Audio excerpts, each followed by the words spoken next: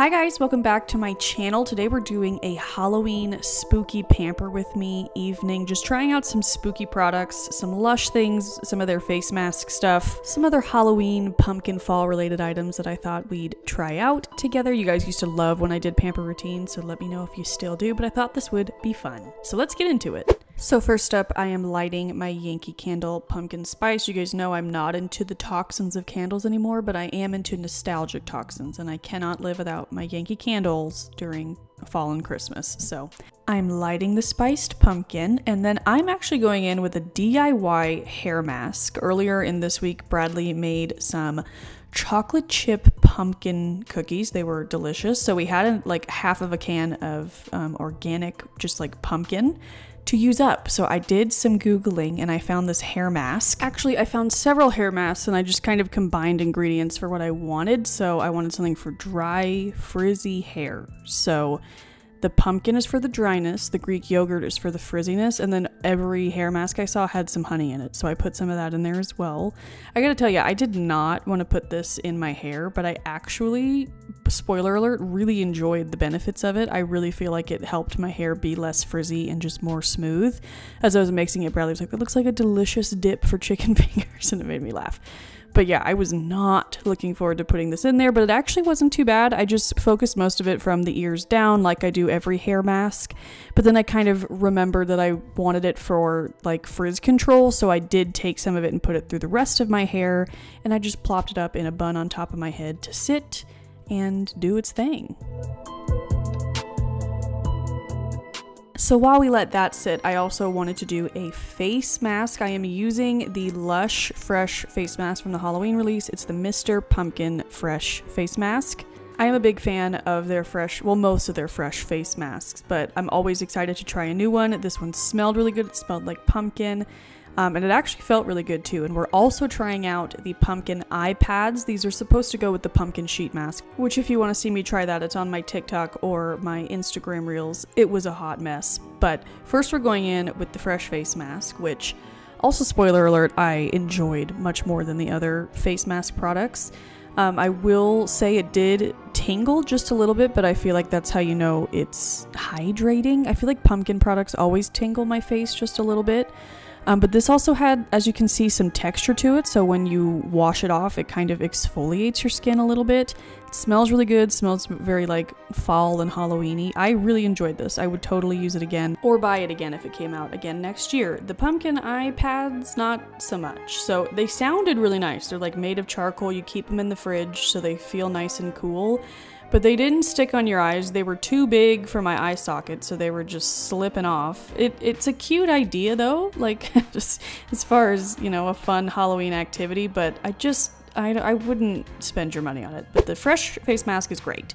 So then, while I was letting the hair mask and the face mask sit, I decided to take a bath. I put this light up pumpkin next to my bathtub, and I've really been enjoying turning it on when I take a bath, and of course lighting my candles, setting the mood, a little bit of spooky as well.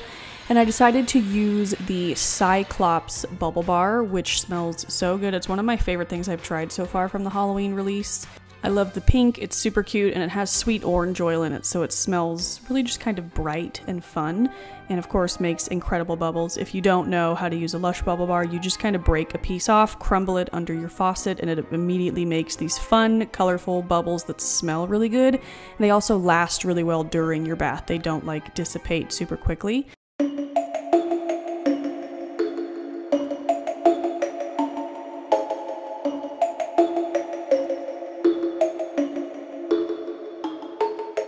Then I decided to try the Screamo Bath Bomb. This came out last year as a bubble bar. It has the same scent. It's a cherry scent, which I really enjoy, nice and fruity, so it paired well with the orange bubble bar. But this was so fun. I think I definitely prefer it. Actually, I don't know, but I did like it as a bubble bar, and I do like it as a bath bomb as well. It's fun either way, but this one, the way it kind of just like dispersed out was super cool. It had glitter, it had blue and purple, and it just was really fun to watch. If you're gonna buy one thing from the Lush Halloween range, I would either buy this or the Bath Bomb. I totally love both. I rinsed out my hair and washed my face, and I actually, like I said, was pleasantly surprised with the results of the hair mask. I would totally make this again if I had leftover pumpkin. I really felt like it was less frizzy the next day, which has been a challenge postpartum. But I'm going in with the LUSH Trick or Treat Lip Scrub. This is actually last year's lip scrub, but it was fun and spooky and fit the vibes of the video, so I thought we would use it. So if you've never used a LUSH lip scrub, they're edible, so you can just use it to scrub your lips and then lick it away. So they're flavored. This one is sour lime flavored, and this was the most of it I've ever gotten in my mouth, and it was so sour. I normally don't just lick it away because I feel like that's gross with all your dead lip skin, so I usually use like a little washcloth to wipe it away. Then I'm going in with the Trader Joe's Pumpkin Overnight Face Mask, which this is a re-release from last year. I tried it last year and I didn't love it, but I think that my issue is I just don't love overnight face masks. So on the back of it, I read it, it said that you can also just use it as a normal mask. It said put a generous, thick amount on your face, leave for 10 or 15 minutes, and then wash it off. So that's what I ended up doing. And I actually really liked it. I'm totally going to use it again. And again, the pumpkin in this kind of stung my face, but it made it feel like it was like extra nourishing. But after 10 minutes, I did wipe it off with a warm washcloth, and then I followed up with my very favorite face oil, which is also from Trader Joe's. I used the Trader Joe's organic argan oil just to lock in any moisture and just prepare my skin for the night. I use this every single night, but I thought that it felt really nice on top of the residual mask that was left on my skin.